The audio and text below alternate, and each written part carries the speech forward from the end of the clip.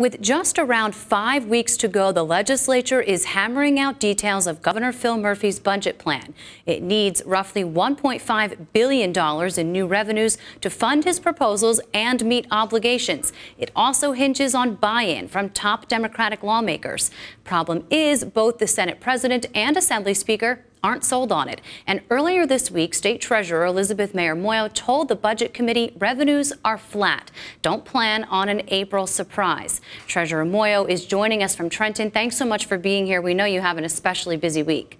So when you testified before the legislature, you said, listen, we need to urge these revenue raisers or we risk draconian cuts. What's on the list out of Governor Murphy's plan to be cut then? Well, the governor has proposed a balanced budget. So he has proposed revenue raisers in order to get where we need to be in terms of funding, just to keep our fiscal ship afloat and to make a few investments in education and infrastructure that most seem to be in favor of.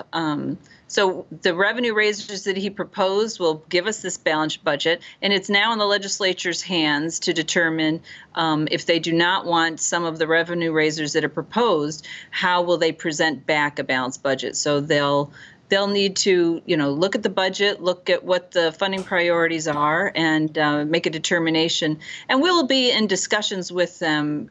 We want this to work out for the people of the state, so we will be working with the legislature. The governor will be working with leadership, and we anticipate a lot of discussions going on in the next 5 weeks. So to be clear, Madam Treasurer, we're talking about raising the sales tax back to 7%. That was the trade-off from the gas tax agreement, as well as a millionaire's tax. That's a 10.75% increase on income earners over $1 million.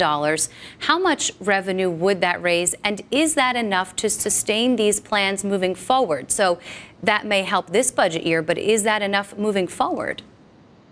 Well, every year we will be looking closely at how our revenue is matching our spending plan. As I mentioned, we have a constitutional obligation to present a balanced budget each and every year. So we'll be looking, there are a lot of, things that are tough to predict with each and every year, but we will be looking to make sure our revenue sources meet our expenditure plans. And if that has to be adjusted in future years, that's the action we'll be recommending.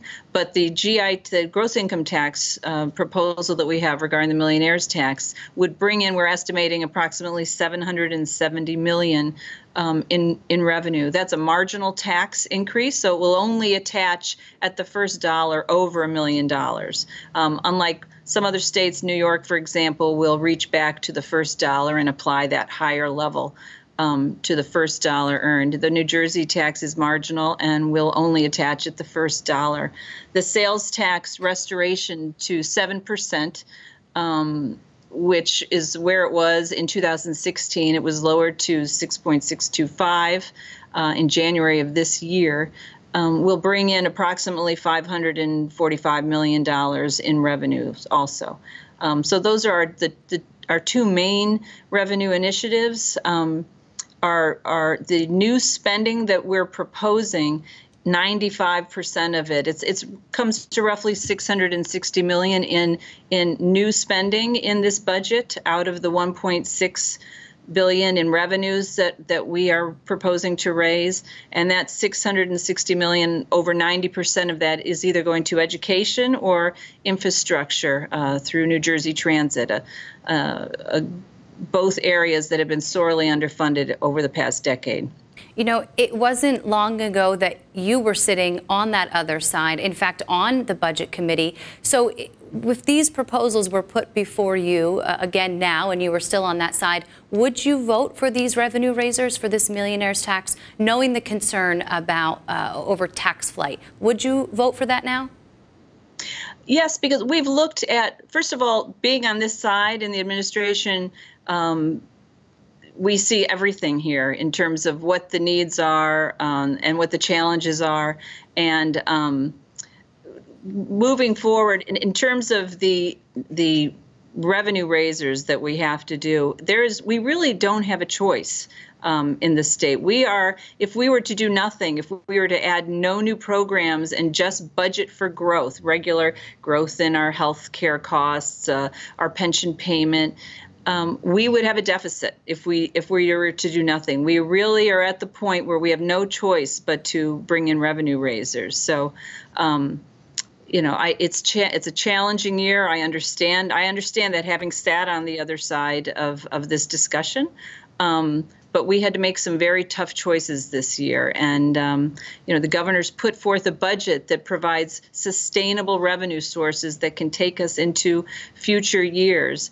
Not one-shots. We have a historic lack of reliance on one-shot revenue sources, under 1%. And we're also seeking to build up our surplus in this budget. That has been a priority of this governor.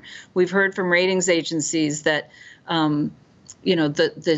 the states that have emerged from trying fiscal times the most successfully, the states that came out of the last recession the quickest, are those that had built up strong rainy day funds that they could rely on when times were tough.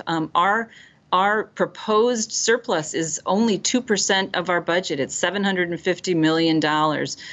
What we should be the rate we should be trying to get to is about 6 to 8% of our budget. Madam Treasurer, you mentioned a rainy day. So quickly, before we have to wrap up, the black cloud that inevitably hangs over the budget every season is the unfunded pension liability. Even with it's a $3.2 billion contribution this year, it's still not enough, according to most actuaries, to get the state on track. So quickly for us, if you can, what's the long-term plan here? The long-term plan is we've got to make that pension payment. That has to be made every year, and it's going to ramp up.